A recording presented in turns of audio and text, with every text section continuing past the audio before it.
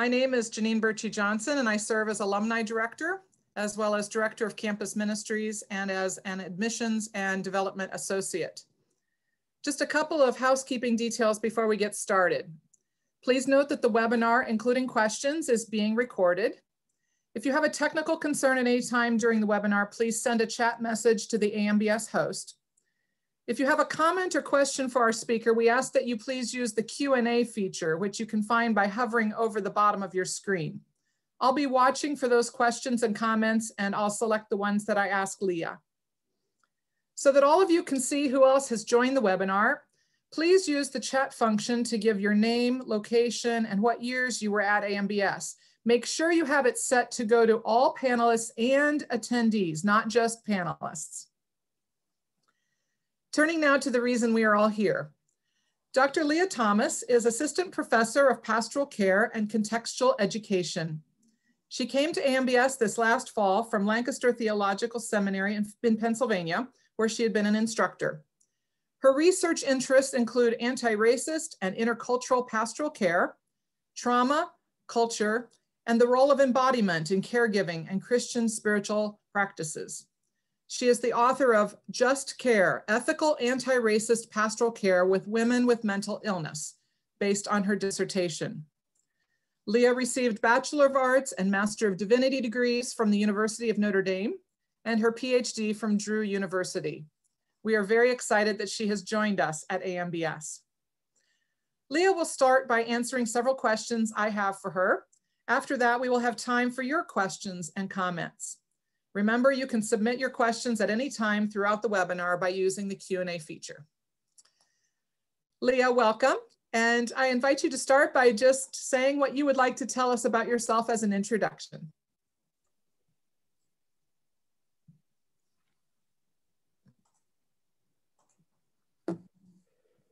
Well, thank you so much for that lovely introduction, Janine. And I just want to express my gratitude for the invitation to be a part of this webinar.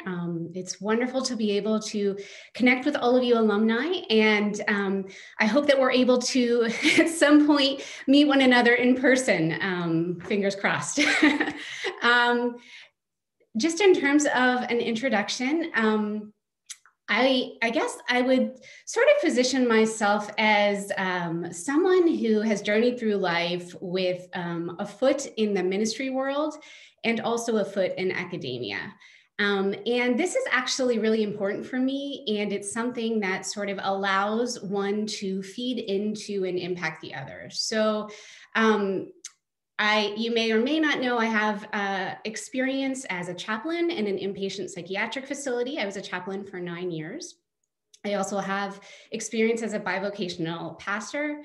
I've also created scripture reflection groups for college campuses. And all of these activities really caused me to reflect more deeply on ministry and on theology. And it was these experiences that sort of kept sending me back to the realm of academia, first to get my MDiv, and then my time as a chaplain sent me to get my PhD because I had a whole lot of questions about ministry with people with mental illness and not a lot of answers. And I think the beautiful thing about this is my time in ministry also kind of fed back into my scholarship and continues to do that. So my time as a pastor allowed me to sort of try on a lot of the skills I was teaching in the pastoral care classroom and to sort of open my eyes. It opened my eyes to pastoral care as a communal activity and really forced me to think about what that meant and how one went about sort of facilitating that and encouraging that. And then that led my scholarship leads back into ministry. So anyway, that's a little bit about who I am and the experience I bring to this position. And again, I'm just really thrilled to be here and really thrilled to have this conversation with all of you today. Thanks. I'm wondering if you can tell us a story about when you experienced God in a powerful way.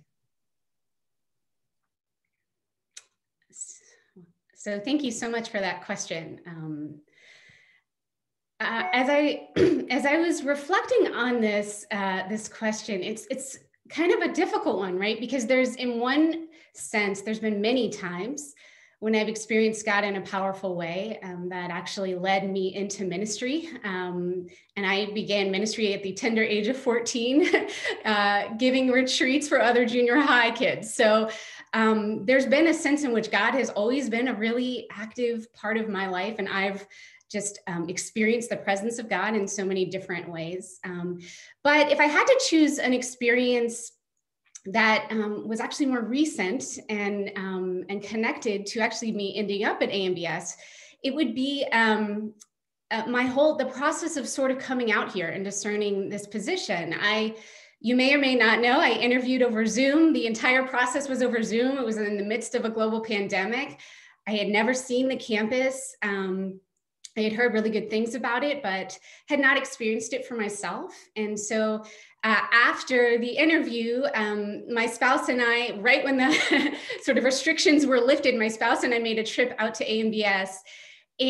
But even then, there was no one there really. They were so kind to sort of have some courtyard socially distant gatherings so I could meet a few people, but I knew that I couldn't really get a sense of the community, the classroom and the chapel. And so about halfway through the visit, I said to my spouse, I feel like I just need to go sit in the chapel for a little while. I just feel this, and so I asked them to open up the chapel for me. And I just sat in that beautiful space. And the only way I can describe it was that it was this very palpable sense of the Spirit of God, the presence. And I'm even getting a little teary-eyed talking about it. And this sort of invitation, this is your next step. And so I sort of left the chapel after praying for quite a bit, and I was walking back across the campus to one of the guest houses. And on my way, I saw this socially distant gathering of students.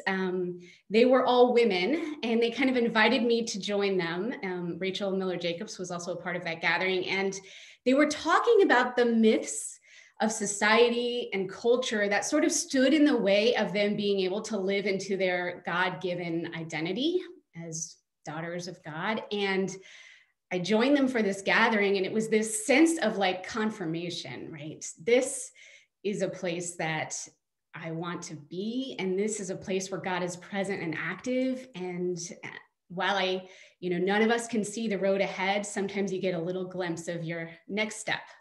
So I was just so grateful to have that experience to kind of guide me towards my next step. Beautiful. So this kind of fits into that whole conversation, but what attracted you to be part of the AMBS community? Thank you for that question. Yeah, it does kind of flow nicely there. Partly at the very beginning of the process of applying for this position, it was actually the position itself that attracted me. As I spoke to earlier, I'm someone that's always had a foot in ministry and a foot in academia. And when I looked at this position, the fact that it was not only a position to be an assistant professor of pastoral care, but that it was also supervising students who were in ministry placements, it really felt like it was allowing me to sort of bring my full self to the position. All of my experiences were welcome in this place. And that was something that just truly attracted me to AMBS. And then as I sort of got deeper into the process, I myself have been a lifelong pacifist. Even though I was raised Catholic, I was literally the student on the Notre Dame campus that was protesting the existence of ROTC, even as an undergrad. So this has been something that has been with me my entire life. I've always been an advocate for nonviolence and peace building. And so, and I've always admired the Anabaptist tradition sort of from afar. So to be able to sort of join with a community that really shared my commitments to both peace and justice was very important to me. And then as I got to know AMBS in particular, I was so impressed that they had an intentional commitment to both interculturality and anti-racism. And for AMBS, it was not just like pretty words. And I'll say that because I've been a part of other seminaries where they talk a lot about this, but they don't actually put any resources toward it. And they don't actually do any kind of exploration of the racism and a lack of attention to interculturality in their own institutions. And so the existence of ICUR, the fact that that was involved in the interview process, both of those things were just enormous for me. And then as I met the community, as I met other scholars who were working around issues that I found really important, as I met the staff, and as I met the students, I just found this, this real sense of sort of desire to really live the gospel. And I wanted to be a part of that mission.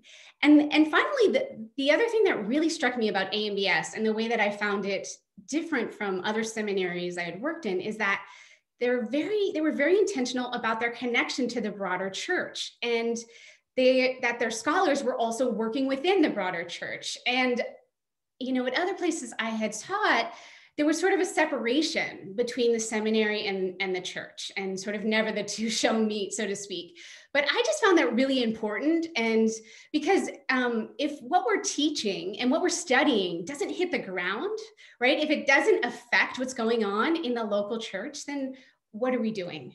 So for me, I just found that to be, again, a community I really wanted to be a part of. That was reflection, you know, engaging in reflection, and had a lot of intentionality and engagement around how what they were doing and teaching really affected people and affected the local church.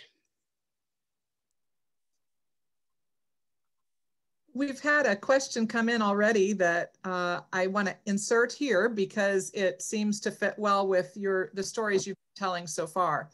Orlando Redicop is wondering if you can tell any stories of doubts or faith doubts or other struggles that you've experienced in your life. Thank you, Orlando. Thank you for that question, Orlando. That's a wonderful question. Yes, I'm happy to do that. I was privileged to give a testimony in AMBS Chapel, and I talked a few weeks ago, and I talked a little bit about some of the doubts and the struggles I've experienced. One in particular that was actually very difficult occurred when I moved to Lancaster to be a visiting professor of pastoral care at Lancaster Theological Seminary. And when literally within a week of moving there, I sustained a really serious concussion. And this was one where I actually ended up developing post-concussion syndrome. And if you don't know a lot about that, I'll just save you the research and say that I was pretty much in a dark room for about a month and a half. They told me not to read, not to look at any screens, and try not to think. Those were the instructions. And then when I was allowed to sort of leave the dark room, and that was like both day and night, I couldn't read. It hurt me to think, and it hurt me to be on the computer. I couldn't teach for about a semester. I literally had some colleagues who took my courses and just taught them for me. And I didn't seem to be getting any better. Everything I was reading was saying like I should have been better, and you know, it just takes time or whatever. And I was seeing doctors, and they couldn't give me a lot of reassurance. And you know, at that point, it was really a very dark time for me. I had just finished my PhD, and I thought, oh my gosh, perhaps I have done this whole degree for nothing, and perhaps my call is not to teach pastoral care. And it threw me into this kind of existential crisis. And I tried to sort of lament, and I definitely lamented. I mean, the lament Psalms were very good friends at that point. And I lamented and lamented. And honestly, to me, God seemed eerily silent. And it was that time when I sort of, and I will talk a little bit about this later, but I had some mentors, I was seeing a therapist, I had a spiritual director who were kind of like encouraging me to go more towards my body, towards practices of embodiment, towards things like mindfulness. I had been someone who had practiced yoga for quite a bit. And I found that yoga was one of the things that would help my headaches. And I pretty much had headaches every single day, chronic headaches. So I sort of started to explore more about that. And I started to kind of tune into my body and to do that, to sort of deal with the pain initially. But as I started to progress, it really led me to a point where I started to ask larger questions about the role of the body in Christian spirituality, both historically and currently, and sort of where was the body? And why didn't it seem like the Christian tradition had a lot to offer me with chronic pain? So to answer your question, to make a long story, which is probably perhaps longer than you might have anticipated, but short, it was a dark time. It was a time of a lot of doubts and unknowing. It's honestly, you know, I'm very familiar with pain now, but at the same sense, but sort of where it took me was sort of through that darkness to this new place. It was sort of like my spirituality kind of got burst open and expanded beyond my comfort zone, and has really impacted sort of where I'm going, not just personally, but as a scholar and as a teacher. So sort of a both and, really dark in the moment and also transformative. So I'll just stop there. Thank you. I'd like you to describe the classes that you're teaching this year and just tell us a little bit about each one. If you want to start with the fall semester and then come to this semester. Sure, I'm happy to do that. It's funny how these questions sort of like lead into one another because I was just sort of talking about how I got into embodiment and studying about the body and Christian spirituality. And then in the fall, AMBS was gracious enough to actually let me teach a class entitled Somatic Spiritual Practices in the Time of COVID, which was really recognizing that, I mean, when we're honest, the history of Christianity has a very complex relationship with the body, you know, so some have been raised with the belief that sort of the spiritual realm is separate from or opposed to the body, or that, you know, union with God means we need to deny our bodies and transcend the flesh for this like kind of higher realms, right? And this is alongside of the fact that scholars of religion are increasingly recognizing that all of the spiritual practices that we undertake, so whether that's worshiping in community, reading the Bible, contemplative prayer, or other types of prayer, they only happen in and through our bodies. Like that's the only way we actually engage with God. And we exist in a Christian tradition, right? We have this assertion of this incarnational God who took on flesh, right? So in one sense, that should put embodiment at the center of our spirituality. But yet we sort of dualistic notions that, you know, the mind-body dualism still really exists in churches and in theological thought, right? So in this class, really what I tried to do was sort of allow students to really like explore the relationship between Christian spirituality and embodiment. So we like looked at ways in which Christian spirituality can and has been practiced in and through bodies.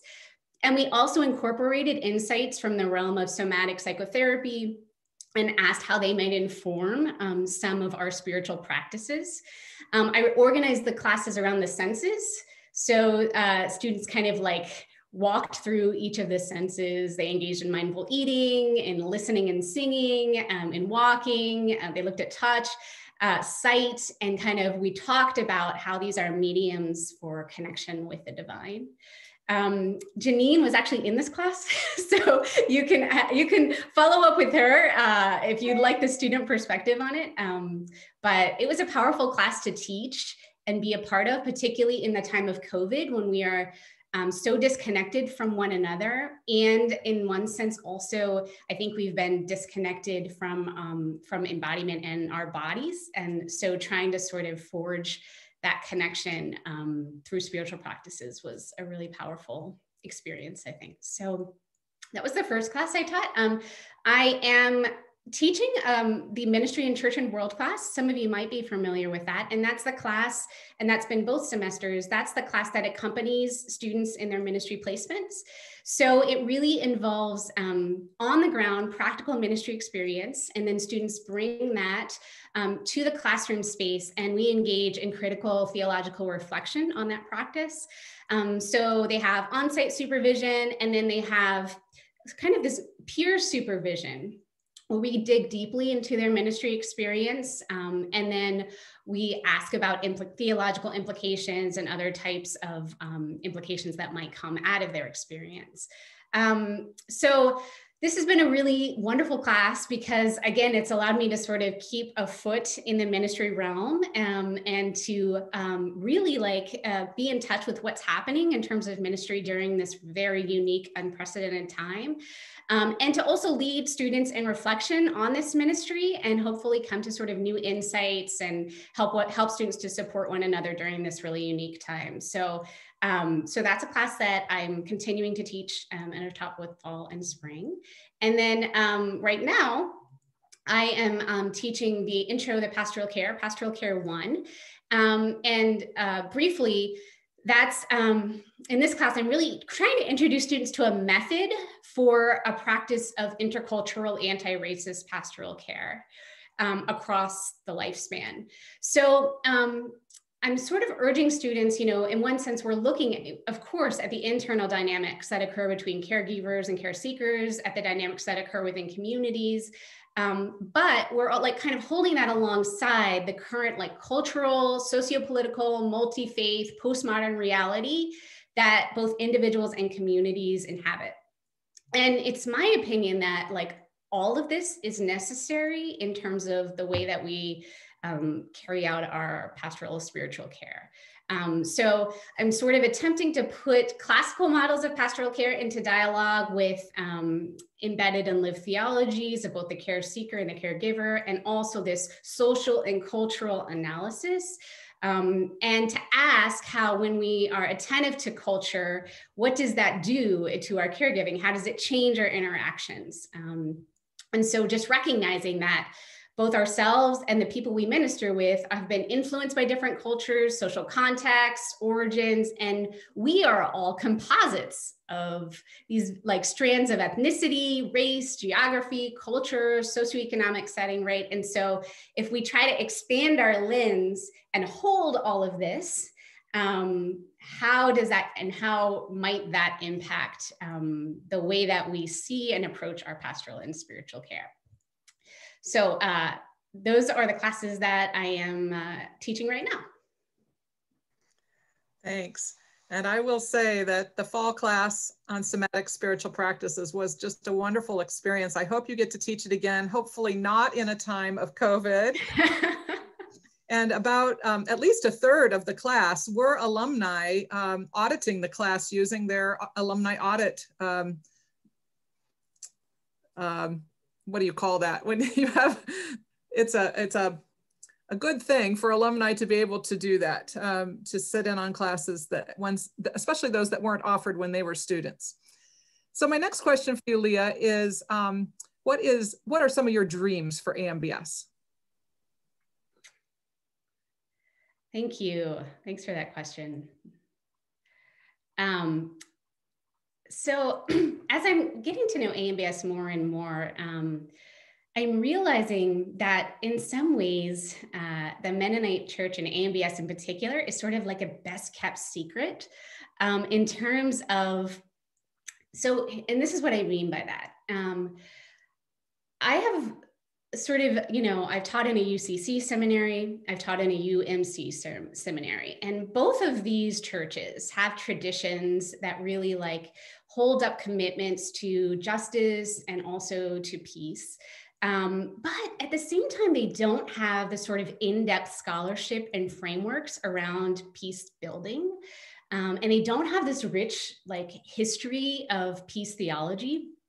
And I think because they don't have this more sort of in-depth approach to these concepts, many times they inadvertently can participate in violence, either in terms of their processes within the institution or even larger, right, in larger ways. And even if they're not kind of participating in violence, right, the sort of the lack of depth in these areas, you know, basically means that these are commitments, and many times they're only commitments in words, right? That they don't have the sort of action steps to be able to carry these out in the world.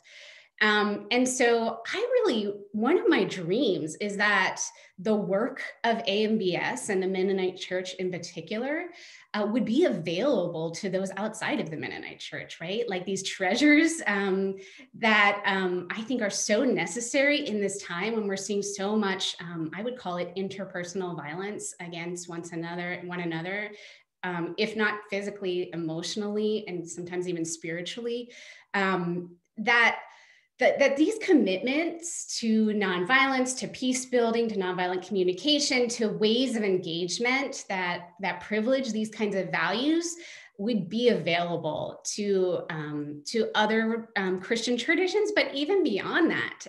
I think AMBS has something to offer the world in terms of a method for going about this work of fostering peace. And I would love to see that be available to other, like I said, other groups, and also to society at large. Thank you. Before we turn to questions from the participants in the webinar, I'm wondering if you have any questions for our alumni. Thank you, Janine. Yes, I do actually. So as I spoke to earlier, one of my passions is, is looking at your experience in seminary at AMBS and asking sort of what was most helpful in terms of how it translated into whatever your vocation was post AMBS. So if you went into ministry or you did some sort of other vocation, like what did you take with you? What was most helpful? And then on the flip side, what do you wish you had more of while in seminary? So that would be my first question anyway. Super. All right, we are now ready to turn to questions that you ask. And remember that you should put those in the Q&A feature. If you want to make a comment as well, you're welcome to add it there. The first one comes from Maribeth Benner. And she says, congregational pastors today can choose to have available to them a swirling amount of updates about their congregants from social media posts. Is pastoral attentiveness to social media from congregants helpful or unhelpful to a pastor's vocation? And then how do you instruct seminary students to prepare to offer pastoral care to a church by navigating and/or avoiding a daily influx of social media information posted by members of the congregation? Thank you, Maribeth. Maribeth, what a great question. And this is one, I wish I could say, like, here's the answer. This is one I think we're really continuing to struggle with. And maybe struggle is the wrong word. It's one that we really continue to kind of engage with because here's the thing, right? Digital technology and social media, they are fundamentally changing who we are, like, and how we interact with one another. And I believe they raise theological questions, right? And they raise questions about sort of what it means to be in relationship with one another, how we relate to God, how we understand relationships, right? How we understand forgiveness with an internet that has a history that lasts forever, right? So there are such large questions that I think we need to be asking as pastors and theologians. And I think, and yours is also one of them, right? So we sort of, in my opinion, need to be stepping back and saying, and I'm sort of observing what's happening with digital technology, particularly during this pandemic, right? And, sometimes I feel like we have two sides of this. Like we have some people who are like, it's evil. This is, my father actually feels this way. It's evil and we should just get rid of it. And, right. And then there's people like, it's awesome. It's, it's solving all of our problems. Right. And And like with many issues, I feel like it's, you know, there's truth in both of those things. Like we're somewhere in the middle, right? It is changing the way we relate to each other. There's ways that we could not have been in contact. We could not be having this webinar without technology today, right? Like I never would have met all of you. You never would have met me without technology. It's allowing people to be connected in a time of social and physical distancing, right? And so, so there's ways it's really, you know, enhancing and helping us to sort of regain and some sort of humanity in the midst of a very dehumanizing experience.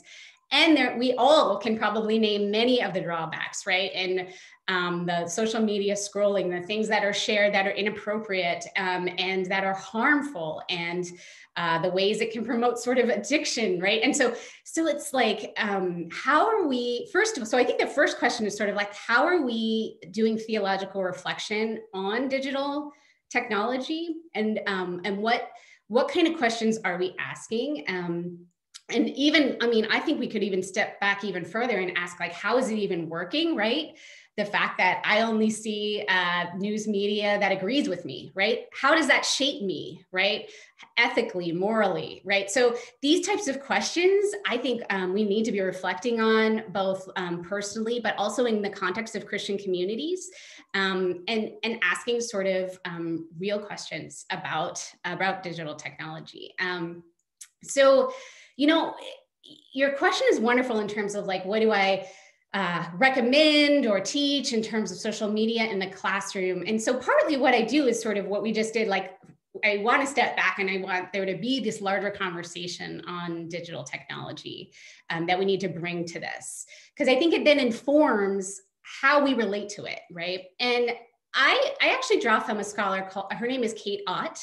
She was a mentor of mine at Drew. And if you're looking for someone who's kind of trying to analyze the digital technology in terms of a Christian social ethics lens, I'd check her out. She just published a book a couple years ago. And anyway, but she frames it and says her overarching question, right, is what does God require of each of us to do or be in the world?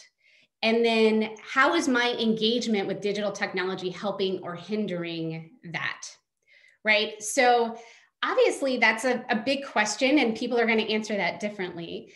For some pastors, it may mean like social media is not actually a healthy thing for them, right? And that they'll do sort of the, you know, they'll engage if they need to, right? But for whatever reason, it's not really like helping them to be who God is calling them to be in the world. Like I know pastors who don't have a Facebook page who literally like they opt out, right? And I want to, and I kind of encourage them to like talk about that. Like, what is that about, right? And I think that's another question, is sort of asking, when we make decisions about how we engage with social media, what's it actually about? Like, what's at the root of our decisions, right? And then for other folks, they're very much engaged with social media and they're posting a lot and they're using it sort of as another pulpit, and they're very attentive to their congregants and their updates, and that's how they facilitate a lot of their relationships. But I think for them too, it is in this answer to this, like, what does God require of them, and how is it helping them to be who God is calling them to be in the world, right? So I think there's a lot of answers to your question, and I think it can look different because we all bring a unique skill set, personality, social and cultural context to social media, and we have a lot different relationships with social media. So I tend to say there's not like one answer for every pastor. I think there's a lot of different answers that can be just sort of positive and life-giving ways of interacting with social media. And at the same time, I really just encourage people to sort of do the theological reflection around their use of social media and around these sort of larger questions about digital technology in general. Thank you. Ken Quiring asks if you have any resources you'd recommend for accompanying people who have left the church and want to process what felt like a codependent relationship with the church and or with God. Thank you, Ken.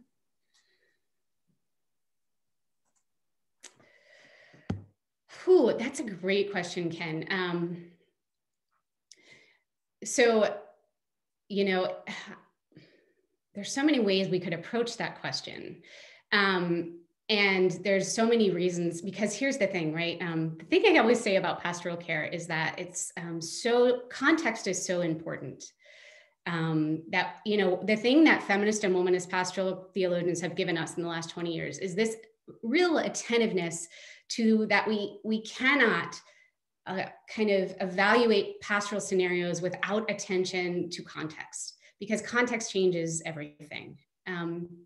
And context involves sort of the personal, but also the interpersonal, but then these like larger systemic social and cultural and political forces that surround us, right? So there are so many reasons that people leave churches. And each story I hear is fairly unique. While there are some commonalities, like there's a lot of different reasons. And I think part of the way that we sort of address this, right, is that we have to do it on a context by context basis, because for some people, like, for instance, I could give you like, for many people, I would say, leaving a church is a quite painful experience. Like you noted, there could be dynamics of codependency there. There could be a lot of other dynamics. There could have been dynamics of abuse, of sexual misconduct, of emotional abuse, right? And at the same time, while all of this exists, there's a grief process that many people walk through, because the church was a home of sorts for them, a spiritual, emotional, kind of familial home.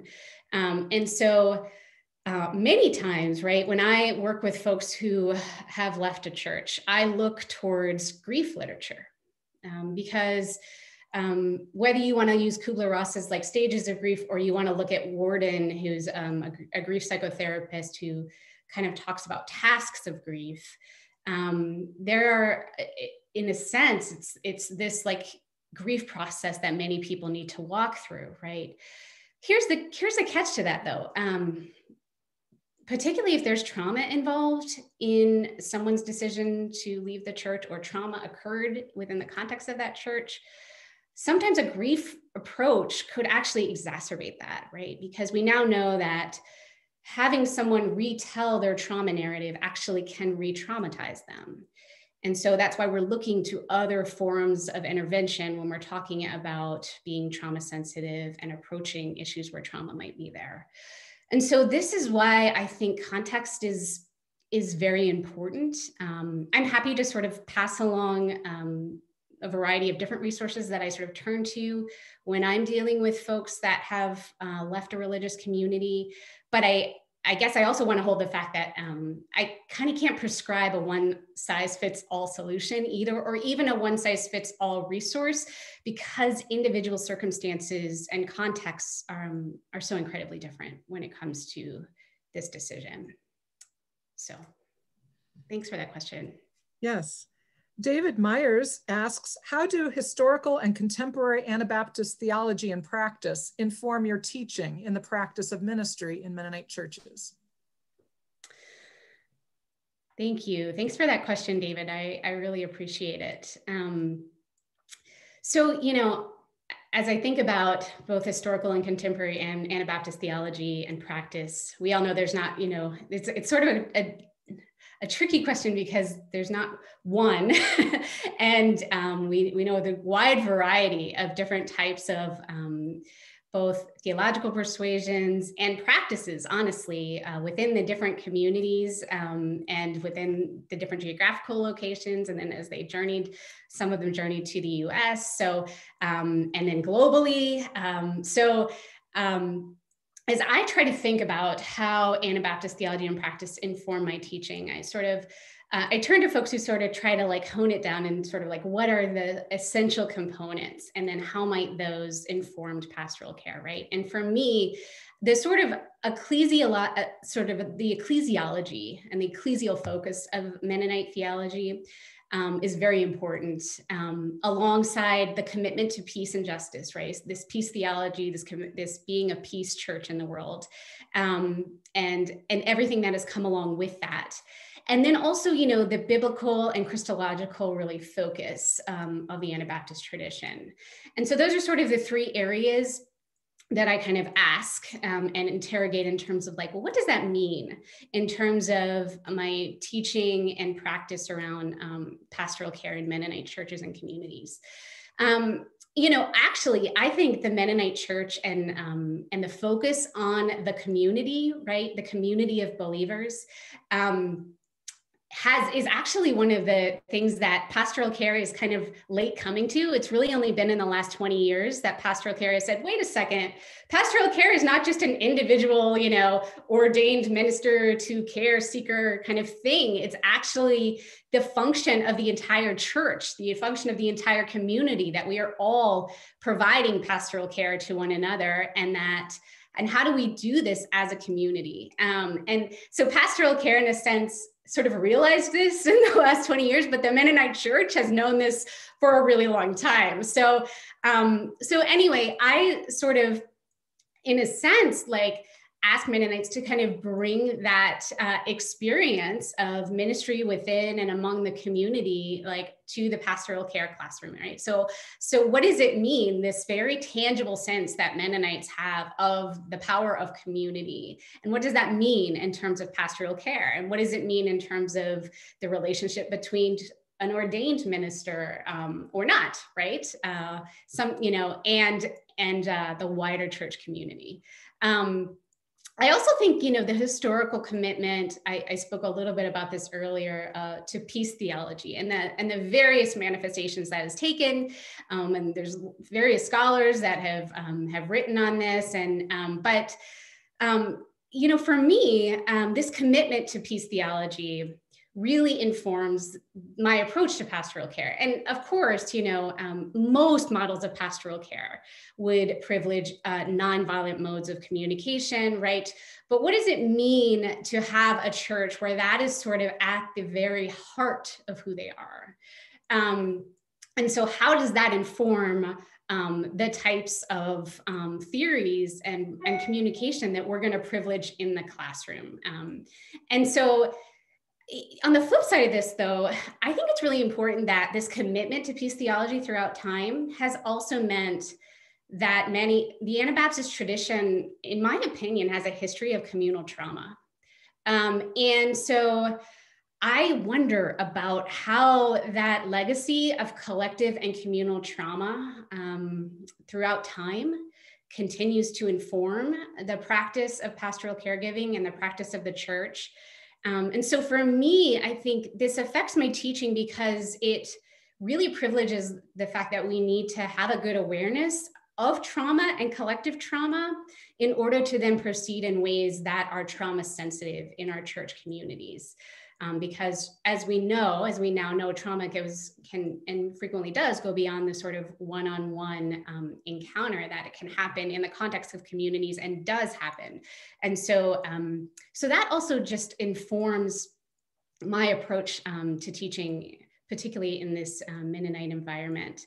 And then, you know, finally, and I definitely not least, you know, the importance of the Bible in pastoral care. And this is something that's, you know, in a sense, it's sort of debated among pastoral care scholars. You can actually read some pastoral care textbooks that don't even mention the Bible. I mean, it's sort of like, you know, pastoral care is sort of its own little thing. And we're trying to put like theology in dialogue with you know, the social sciences, notably psychology, but there's a definite like lack of attention. And so for me, you know, in terms of teaching in a Mennonite seminary and preparing people for ministry in the Mennonite church, you have to delve into what is the role of the Bible in pastoral care, right? And so, you know, some methods would sort of see it as this tool that sort of like informs, but, you know, you have to kind of take into account the centrality of the living word in Mennonite communities. So how does the Bible sort of contribute to the goals and the process and the content of what's happening in a pastoral encounter?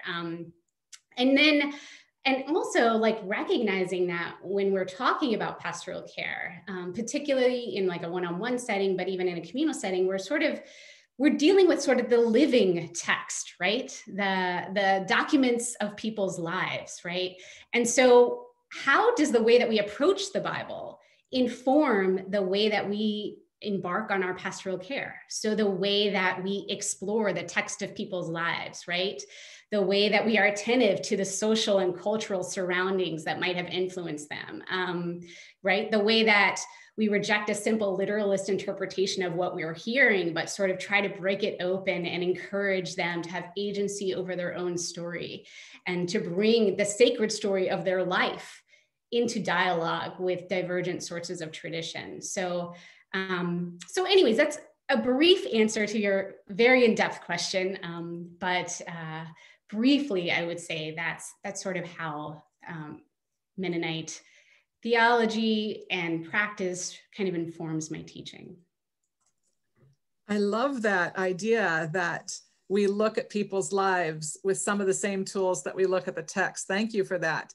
Paul Lichty is interested in hearing more about your studies on mental illness and pastoral care. And Paul has worked with the Disabilities Network for many years, so he brings a special passion for this. Thank you, Paul. Oh, Paul, we're going to have to get coffee because I don't want to take up all of the rest of our time here. But I think I mentioned that I was a pastoral caregiver in a inpatient psychiatric facility for about 9 years. And, it was actually that experience that brought me back to do my PhD, because I kept sort of having these fraught conversations with other chaplains about, like, how do we provide care in this setting? And what do we do with people who are hearing voices, right? Or seeing demons? And like, how do we minister with people who have major depressive disorder or are diagnosed with borderline personality disorder and throw things at us, right? We were having these very fraught conversations. And at the heart of this for me too, was this recognition that, like, I ministered mostly with women, but that they were sort of at the center of like a number of marginalizing forces. So, okay, they were women, they were frequently of color, they were, many of them were from limited economic means. They struggled with severe mental illness. They most likely had like a presence of violence somewhere in their past, right? So how do you offer care, right, that holds intention, their unique social location? I mean, Christine Kozak-Nuger writes about the fact that stressors such as those, like racism, sexism, presence of violence, poverty, can bring on many of the things we term mental illness, right? So how do you hold that, their unique social location, alongside these intense stressors that may have contributed to them even developing mental illness, right? And how do you do this in a way that sort of is attentive to both? And then also, how do you do it in the context of a society and particularly in a hospital where like the Western medical model is sort of the model that reigns supreme. But yet we also know that the Western medical model is frequently inattentive to these issues of race and class and culture. And so like, how do we sort of hold the humanity of the person in front of us in the midst of the uncanny? That's what one author talks about, and sort of how do we do that? So I actually interviewed like 17 psychiatric chaplains to try to kind of get at how they try to do that. And I found a number of different things. And one is, which, they see their mission as sort of, how do I like seek out the humanity in the midst of what can be a very chaotic world and a chaotic existence, right? So they saw themselves as sort of like standing up for the humanity of the person in the midst of a system that was very reductionistic.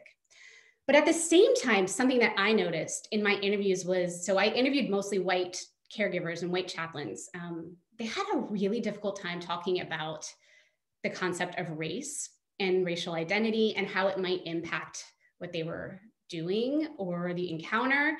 And they were frequently in situations where they, as the white caregiver, were ministering to people of color. And yet they had a really hard time talking about race. And by a hard time, I mean like of the 17, so it was, let me get this right. There were 13 white people I interviewed. Over half of them couldn't even talk about race. They just switched the subject entirely. Like they talked about socioeconomic status. One of them talked about gay and lesbian issues, right? They didn't, and I think it wasn't even conscious, right? And the others who tried to talk about it had difficulty talking about it. Only 2 people could really give a sizable reflection that sort of incorporated attentiveness to the impact of, and this is one social factor, right? Race, on what they might be doing. And so for me, it really I started to ask the question like, wow, how are we developing care that is attentive to all of these realities? So attentive to this presence of mental illness, right? And also the social and cultural factors that have surrounded this and continue to surround the pastoral encounter and continue to impact the ways that we interact with each other. And so anyway, if you want to check it out, I actually wrote a book. The book I wrote was Just Care, and it's a model. It's sort of the theory behind maybe how to begin to hold these tensions in sort of a larger frame when we're talking about particularly ministry with people with mental illness. And I've actually focused on women with mental illness. So how to sort of to hold these many factors together. I've been told I need to write a volume 2 that's more like on the ground, like because I had to do a lot of theoretical work to kind of get where I wanted to go. But I will stop there. But please know you can reach out to me about this. I'm happy to talk more about it. Yes, so much that could be said there. Ken Hockley has sent a question. He's asking about the dynamic of physical and social isolation and what impacts that has in pastoral care. And he said he's aware that this has been a research interest in terms of older people, but now more people are becoming interested in it because of the pandemic. And I'll note that we're near the end of our time. So if you want to just give a brief answer, and maybe I can put you in touch with him later to give more. But we have a couple more questions to ask as well.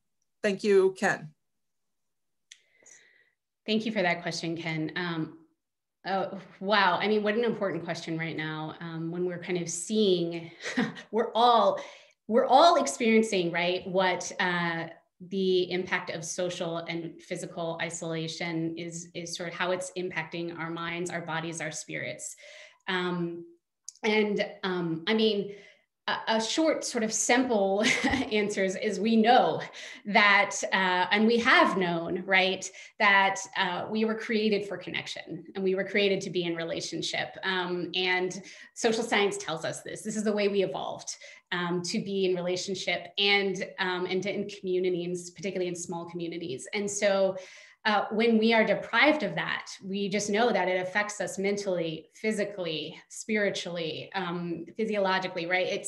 It impacts us negatively. And I've been very attentive to sort of this pandemic, and we now know, I mean, like mental health issues are off the charts right now.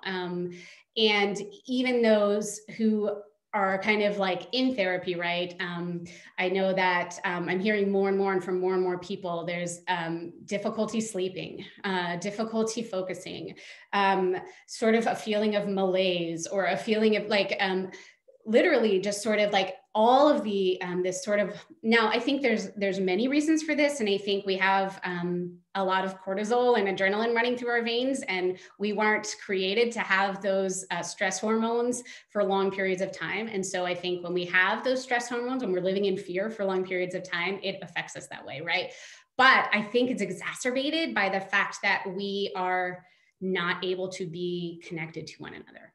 And that actually regulates our nervous system, that connection with other people. And when we are separated from others, we have no ability to regulate these elevated levels of stress. So I could say more, but yes, I just want to say yes. Like this is really, really affecting us, and I think we will see a lot coming out of this around those types of issues. Thank you for bringing that up. I'm going to have to send some of these questions to Leah to answer outside of the webinar, but our final one for today comes from Biff Weidman. And he asked, would you care to comment about particular theological commitments or treasures that you described earlier that you bring out of the traditions that have formed you, the faith traditions that have formed you? Wow, thank you for that question. I was someone who was raised Catholic and made a very sort of intentional decision to leave the Catholic Church for a number of reasons. Not limited to the hierarchy, the way that power is sort of distributed there, their basically inability to fully condemn violence, sexuality and gender stances. I could go on, but I don't want to dwell on negative. What I will say is what I did glean from the Catholic tradition that I bring with me is the sacredness of all, right? So that we are all created in the image of God, and that the entire world, right, that we encounter God in and through the world around us. And that what if we were to see this world as sort of God's fingerprint, right? How would that change the way that we are with the world? And if we saw each person we encountered as sort of the face of Christ, and that the presence of God lives within them, like how does that affect how we are in the world? You know, as I then sort of journeyed toward the UCC, and I'm presently a member in discernment in that process, I really appreciated something I talked to earlier, this the theological commitment to peace and to justice in this world, that the kingdom is both already and not yet, but how are we partnering with God to bring about this God's shalom, like this kingdom where all are valued, right? Where the lion can lay down with the lamb.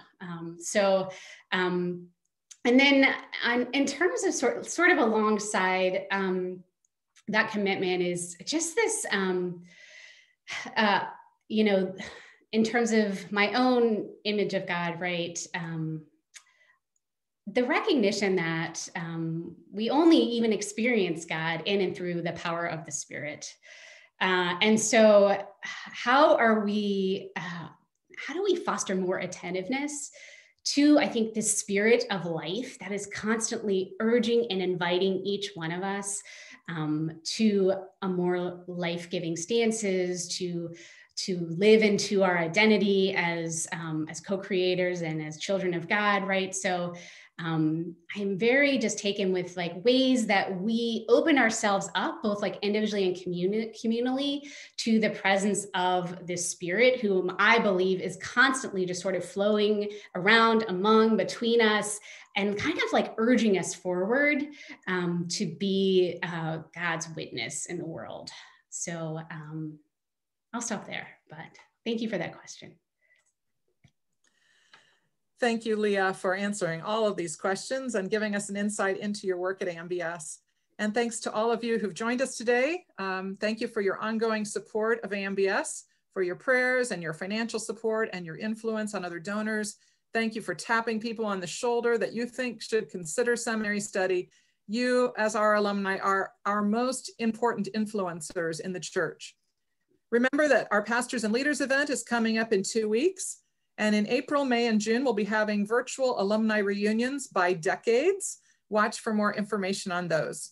Thanks to all of you for joining us this afternoon. And thanks also to student Becca Baratu, who has provided technical support. This concludes our third Thursday conversation for February. Have a wonderful day.